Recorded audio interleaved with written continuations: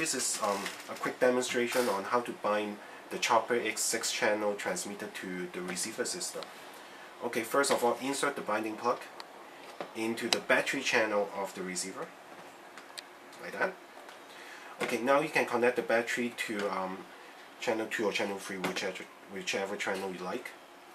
For here, we connect ESC with BEC system, so the receiver can get some electricity.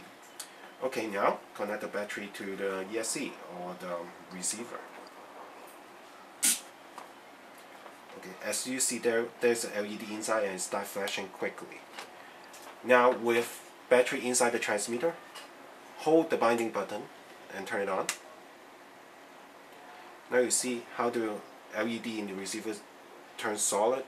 Now the system has bind properly. If it keeps flashing, turn it off and turn it back on again with the binding button hold like this. Okay, now the system is already bind, so remove the battery, turn the transmitter off, remove the binding plug, and turn on the transmitter again and connect the battery. Now you see the light turns solid, indicate that everything is working properly. You see, and all the servos are moving right now. Great, thank you, and have a good day.